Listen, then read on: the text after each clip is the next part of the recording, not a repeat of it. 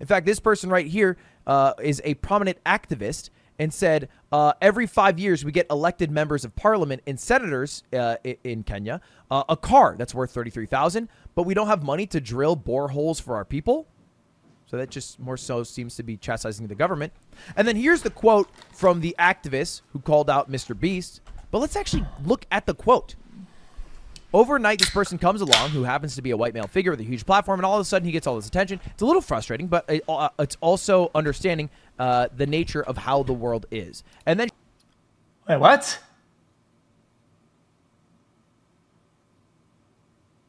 When she added happens a white male figure, he gets all the attention. It's kind of frustrating. What's frustrating about that? Anyway, it's frustrating that white people get attention? And she praised. Huh? Almost none of this happened. Guys, I'm sorry for y'all white people in chat, okay? Currently, okay, the meta is not white, okay? We're currently a bit off meta. We're gonna have to play cool a little bit, okay? We'll come back maybe down the line, maybe later. Right now we're off meta, so everybody's gotta chill.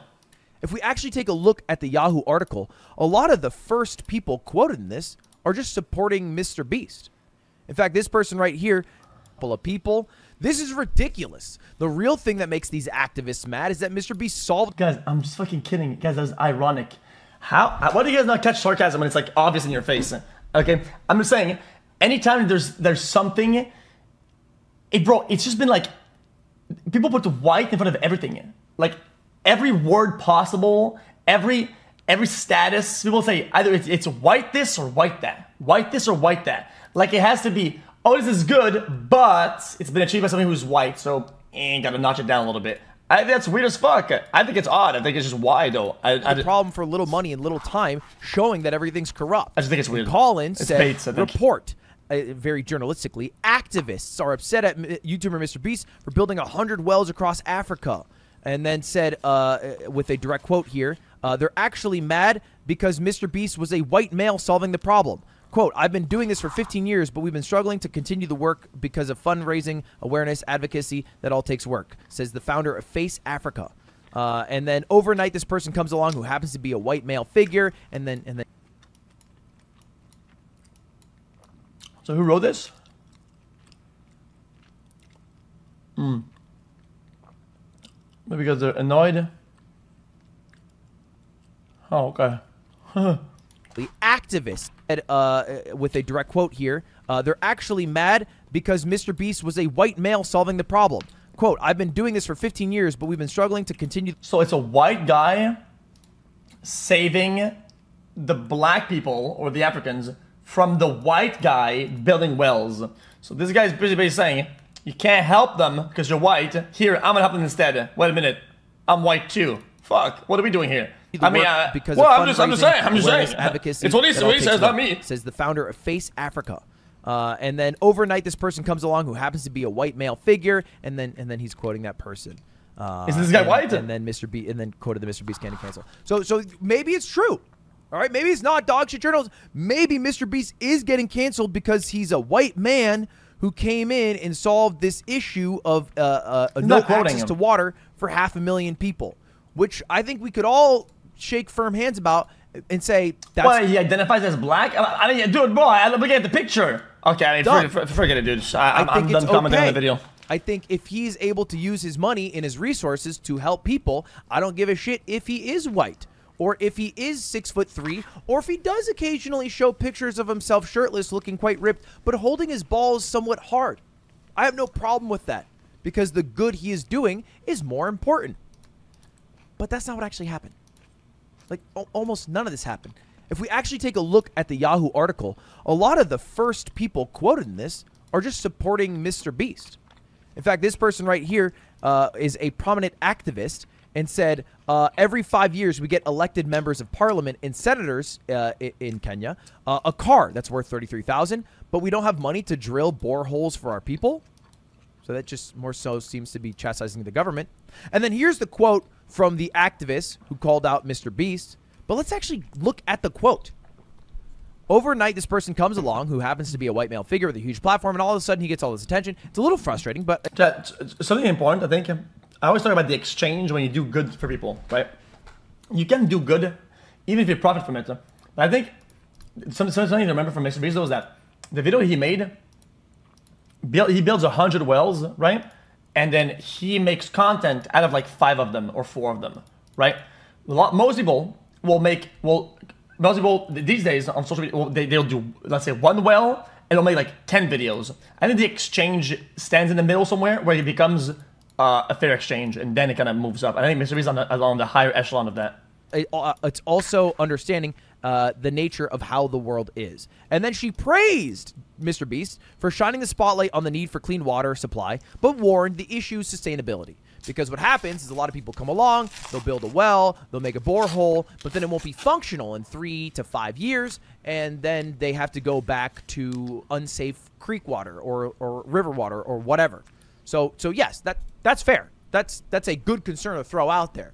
And if in 5 years all 100 MrBeast boreholes are no longer working and all those people have to go back to creeks, we could talk about it at that point.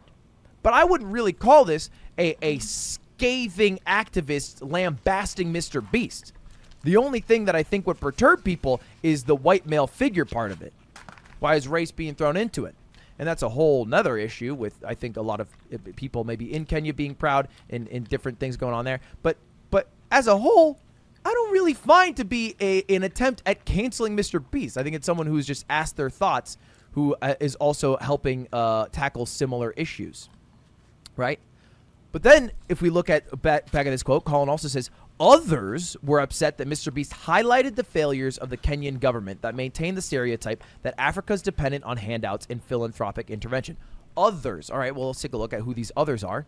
It turns out they are one other, a Kenyan politician named Francis Gaito, who criticized MrBeast, saying that, like he said here, Africa is dependent on handouts and philanthropic intervention. That's one. Paper trade, the stereotype that depend on handouts. Dude, it's literally one person. He's right here. This is the video he made. And let me tell you, he got clowned on. The video's got 1.1 million views, 1.1 K likes, 1,000 quote retweets. People were not happy with the video that he made here. He's also just an aspiring politician, which is just different phrasing for a dude. Aspiring politician's not a job. It's the hope for a job. I'm an aspiring YouTuber with 10 million subscribers. I'm not that. What's the point? What is the purpose of this? This all started because of the sentence activists, which isn't even accurate, by the way. Cool. The activists did not say that this helped perpetuate the stereotype that Africa is dependent on handouts. That's what the aspiring politician said. The activist, singular, said a whole different sentence. This is just a misquote. It's a malattributed quote. I don't know why the fuck Yahoo News did that. It's like an underwater ceramic technician. News did that, then Colin showed up and did the same fucking thing. Colin showed up and he started quoting activists and others. But that's not right. It was one person, one activist. It was one politician that was quoted.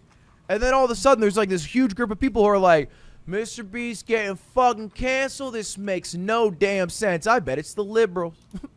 I bet it's the liberals unhappy that a white man's successful. It's not it. This is not what's going on, even a little bit, tiny bit at all.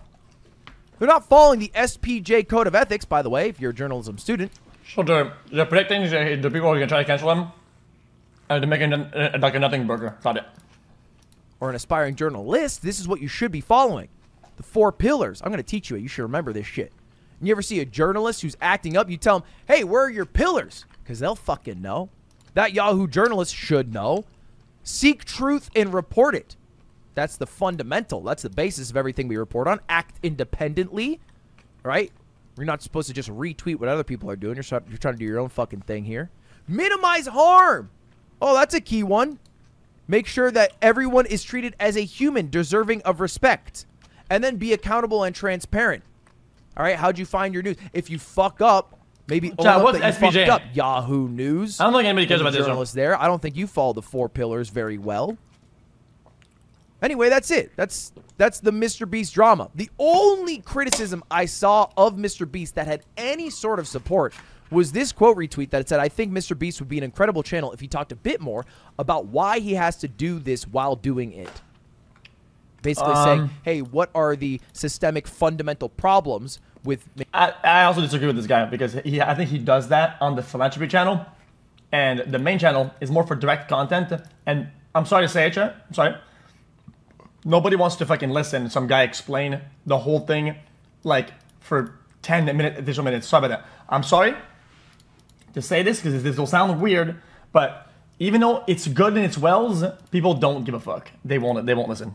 Maybe this group of people versus this group of people, and then fix the thing, and then say, hey, here's how you, as an individual now informed with knowledge, could hopefully help this or prevent this from happening in the future. Which, you know, is a fair criticism. Maybe you can argue, hey, it's a bit annoying to sit from the high tower and be like, do this now too, after he just added 100 fucking wells. You know, I feel like that's already pretty good. But that doesn't really feel like getting canceled to me. So it's all a bunch of hoopla. He didn't get fucking canceled. Most people don't give a shit. And most people who do give a shit are just mad at people canceling him, which doesn't exist. It's one aspiring Kenyan politician and one activist who was misquoted. There we go. There it is. All right, let's do better fucking journalism next year, baby. Thank you for watching. Hopefully I'll make... No, whatever. Is it supposed to less? What supposed to less?